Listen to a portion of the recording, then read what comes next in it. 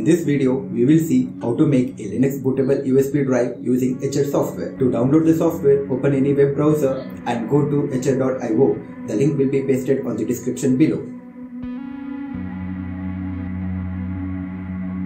As you can see, Etcher is a cross-platform software and is available for Linux, Windows and Mac operating systems.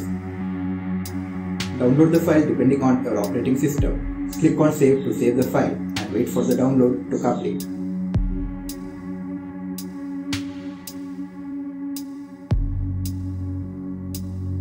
Open the downloaded location and extract the file using any archive manager.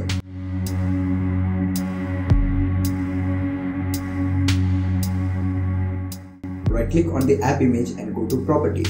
Select Permissions tab and make sure to check Allow this file to run as a program. Once done, run the app image. Now you can select any Linux image file. Here I am selecting Bootable 20.04. Select the USB drive to make bootable and click on Flash.